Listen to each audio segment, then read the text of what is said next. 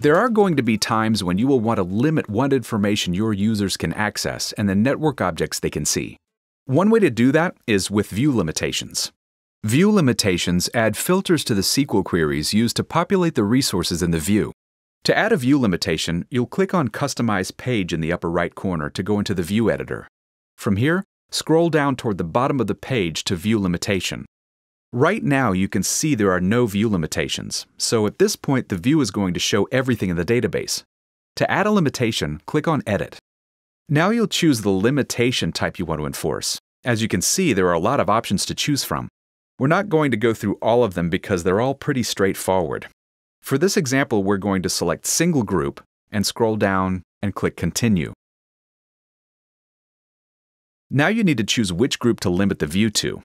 Select the Cisco Nodes group here and click Submit. Now back in the View Editor, at the bottom, you can see that a single group view limitation is set up, and it is limiting the view to the Cisco Nodes group. So let's preview the view and see what we get. It may take the database a minute to catch up after you make the change, but once it does, you'll see that we are now seeing a lot less in the view than we were a minute ago, because now we won't see anything in this view that's not part of the Cisco Nodes group. So our All Nodes tree just got a lot smaller. Notice there are no entries in down nodes. That's not because there are no nodes in the environment that are down, there just aren't any nodes down in the Cisco Nodes group. The last 25 events resource is now only showing the events related to the Cisco nodes. Even the worldwide map resource has updated. You might have noticed that some of the push pins have disappeared because it's only going to show push pins for nodes that are part of this group. So all of the resources in the view are smart enough to update themselves based on the view limitation. The exception to that, though, is that network atlas maps do not automatically update to match view restrictions.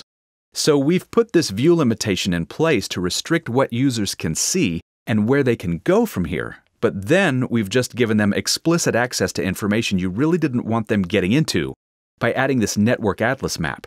So that's something you'll need to pay attention to when dealing with network atlas and restricted views. There will be a lot of times when you will want to include a high-level map in a restricted view. For instance, you might include a WAN map like this that shows all the network hardware and connections that a particular office or application group depends on. You may want the users to be able to see the high-level state of the network. You just don't want them to be able to drill down into the nodes on the map. In the videos on creating and customizing your maps, we show you a couple different ways of dealing with maps so that you can still deploy the high-level map in a restricted view like this and give users information that's relevant to them without them being able to drill down into things that aren't. Network atlas maps aside, though, setting up and managing your view limitations is very simple, and there are several reasons for using them. One is that they simplify the view for your users. Let's say we add the active alerts resource. Without view limitations, we'd be seeing every single alert in the database, and we'd have to go search for alerts on the nodes we're responsible for. But with the view limitation, we only see alerts related to our nodes. They also restrict user access. Your users can't drill down into devices they can't see. And also, they save you time in building views because you can copy your views and just change the view limitation. You may have multiple junior admin groups within your organization, each responsible for different blocks of the network. So you can assign a view limitation for one team, then copy the view and assign a new limitation for the next team. However, do note that view limitations only apply to the current view. If you're really worried about locking down your users, you may need to think about account limitations instead. But in this case, view limitations work just great. Your users can see everything they need to see and nothing else.